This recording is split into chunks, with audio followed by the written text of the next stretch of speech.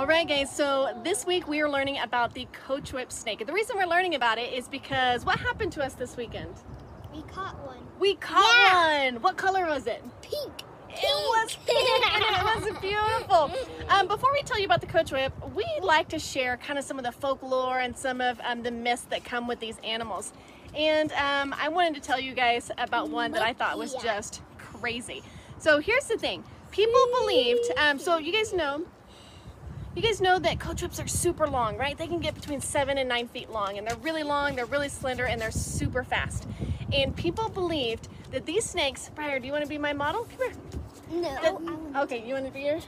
Okay, you got to scoot back because you have to get in the camera. Get down on your knees, squat down. Oh, that'll work, that'll work. All right, so people believed that they would wrap them up and constrict them really tight, and then they would take their whip-like tails, and then they would basically whip people to death. And then it gets even crazier. To check to make sure that their victims are dead, they would take their long skinny nose or long skinny tail and stick it up their nose and check to see if they're breathing. And if they were still breathing, they would whip them all over again. All right, Brian, move, baby. And so that's crazy. Here's the second crazy thing, is some people believe that Coachwhips would take their mouths and bite their tails and start rolling. And that's how they would catch their prey. And they'd be so fast, they'd roll across the land and catch mice as they go. It's completely absurd, but it's equally awesome. So those are our folklore tales about the Coachwhip. Now we're going to tell you some things that are actually true about these animals. All right. Well, this here is a western Coachwhip. It's one of the more common snakes in this region, really, that's kind of from coast to coast in the United States, but this particular subspecies is out in the western part of the country. And what we really like about him is his reddish or pinkish color. There's not a whole lot of them like this, unless if you're in this part of the country you do see some.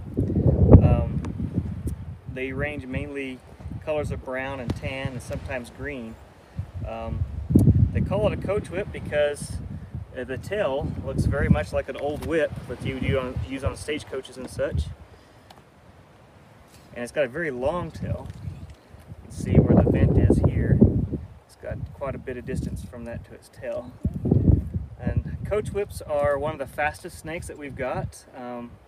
They can go real quick bursts, but sustained for like 4 miles an hour.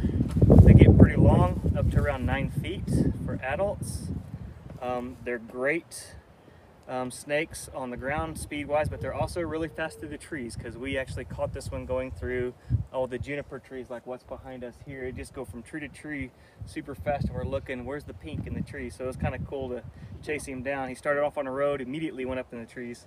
So they're that's probably their best way of evading predators. Predators for these guys would be coyotes, birds of prey like raptors, maybe roadrunners when they're smaller, you know, bobcats. Those would all predate on this guy. But with their agility, they're able to outrun some things, I'm sure, and get up in trees and kind of evade predators that way. And plus, in the regions that they come in, you know, their coloration really helps blend in, camouflage in their environment.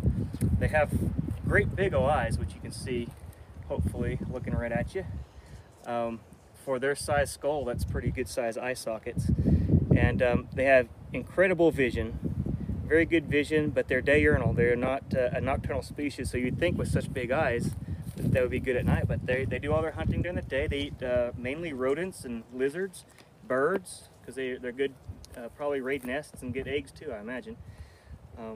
They're a pretty cool snake. Sometimes you see them with their head raised way high up and perching out kind of like a cobra almost stance, just looking around in their environment, which makes them pretty cool, how they can just kind of scope out their environment. You know, down in the grass you see this head just popping up, which we all kind of think it's a pretty cute face too.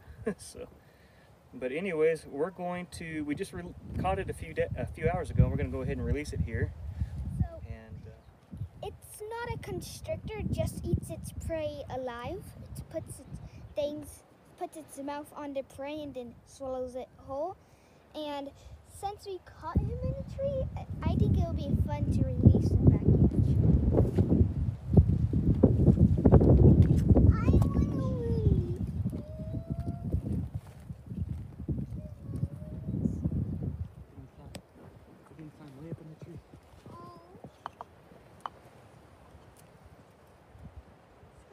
So he's already climbed to about 10 feet high in that tree. That's a cool shot to see.